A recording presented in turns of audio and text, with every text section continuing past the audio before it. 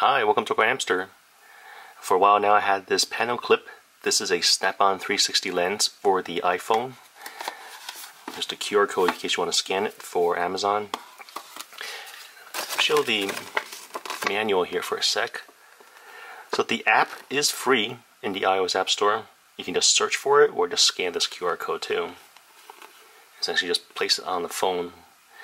Now any image I take with this, I can share it across multiple devices.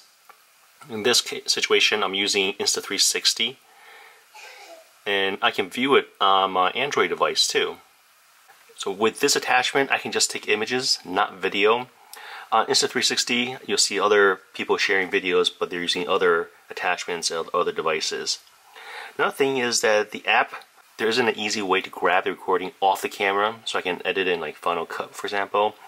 But I could just share it from the camera to my social media. I can share it to Instagram, Facebook. I can send a link to Insta360 like I demonstrated before. And I can share across devices too. Now I'll place the link to this item below. If you're taking a lot of 360 photos on trips, vacations, birthdays, yeah, I think this is a good one. But if you're looking for video recording, this wouldn't cut. Thanks for watching this review of the Panel Clip 360. If you guys have any questions, comments, suggestions, feel free to contact me. Thanks for watching AwkwardHamster. Bye.